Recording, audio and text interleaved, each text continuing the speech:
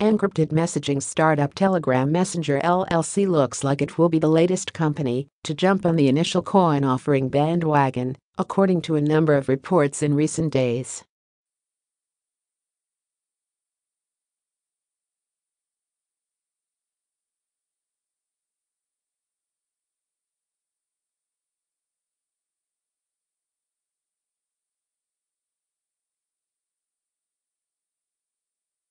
The roadmap shows a number of testing periods for the TON blockchain, but more importantly an ICO in March for a native token Gram to go on sale for about $1.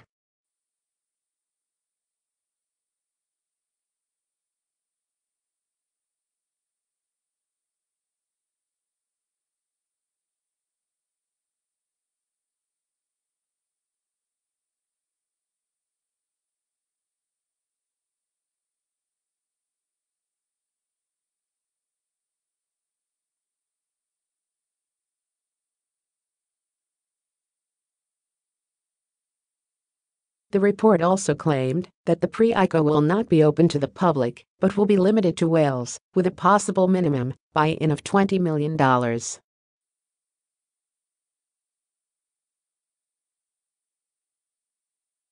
Also, it reportedly will require fiat currencies such as the US dollar to buy in, not other forms of cryptocurrency.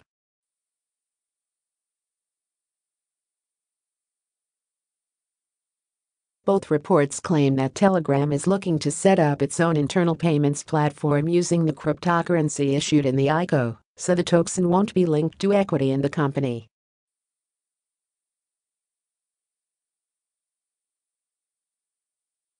It's a feasible plan for Telegram.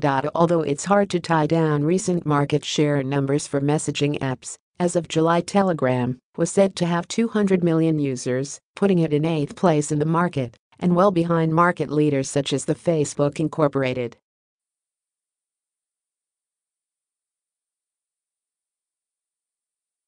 Owned Messenger and WhatsApp. Relevant comparison in the figures is Line Corporation.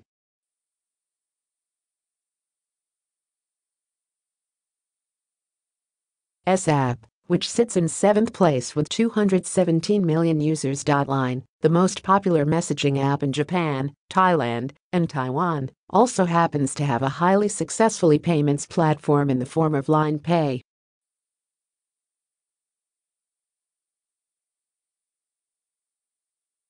Although it's not a blockchain-based cryptocurrency platform, Line Pay does show that you don't need a billion users worldwide to establish a payment platform.